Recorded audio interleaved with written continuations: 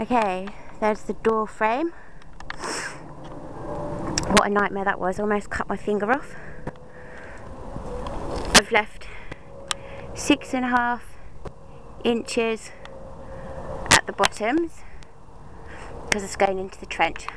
I haven't put the actual door together yet, but as you can see, I've put the hinges in already. One there,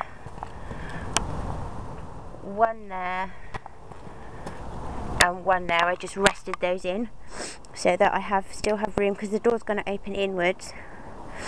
And then, with any luck, the cable ties will go around the frame, or the top of the thing that's going to hold everything together.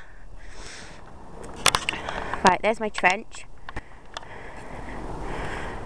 6.5 centimetres deep. And then the frame will hang on there.